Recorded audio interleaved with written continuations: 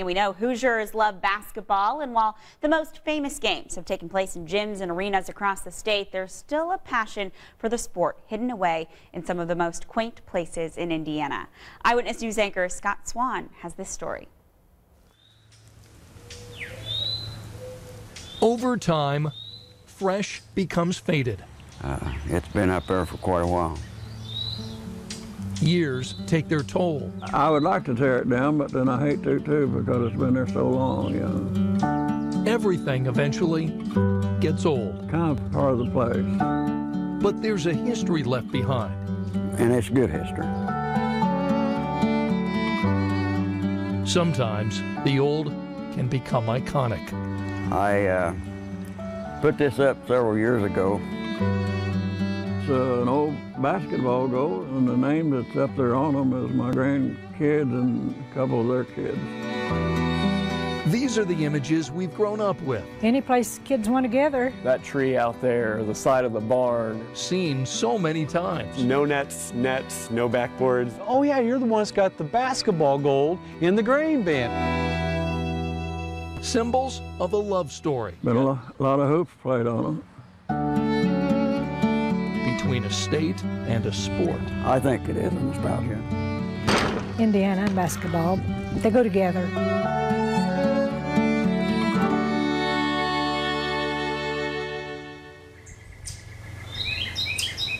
But there's a lost chapter in this rural romance that most haven't read. Ready to go to school? Yeah, see who goes to school. One hidden from view, where the setting is fit for a movie.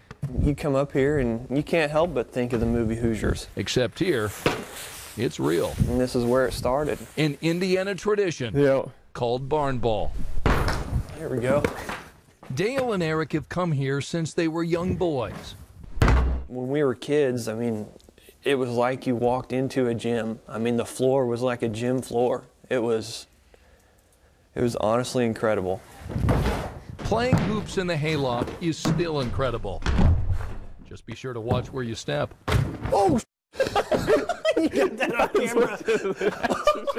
You may become a foot or two shorter per step, but I mean, there's still ways around it. You can still play horse if you had to. Yeah, it's nice to be able to do that because it brings back a lot of memories when we were kids. It was Makes you feel like a kid again. Holy cow!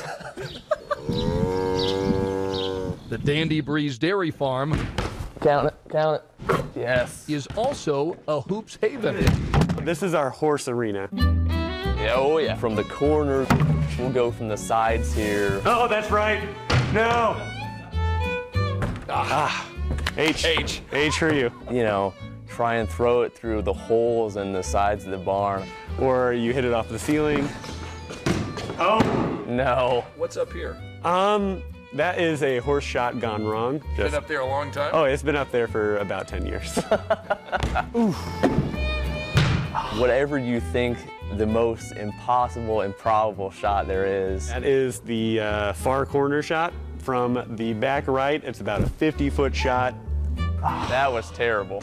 That's what you're gonna try to do, and you know, every now and then, oh, you'll get extremely lucky. And it'll go in. Got it. And come inside this barn, because there's something up there that has drawn players for generations. More or less converted, no longer used as a farm, but got the gymnasium upstairs. A gymnasium so impressive, it's nicknamed the Palace. Canfield Cow Palace.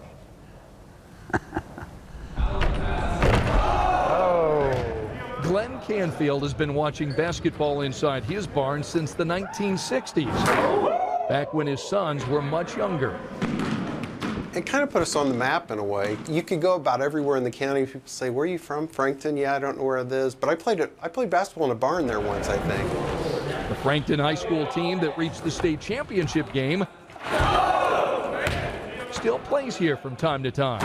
When you come up here and play during the summer with all your friends, the place is like, you've been here forever. A lot of memories back to playing ball. What's basketball mean to Indiana? Oh, number one. You know, Dad's legacy. You played a lot up here, ain't you? Yeah. I'll be up here more often now. Oh, well, anytime. Yep, anytime. Any of you. You come up here and it just opens up a whole different world. Oh, get out of here. This barn could be cleared out, or it could be filled to the ceiling with hay, but you'll always leave a path for the hoop just so you can get some shots up. In Indiana, the heartbeat is the sound of a basketball, no matter where it's played. Barn ball.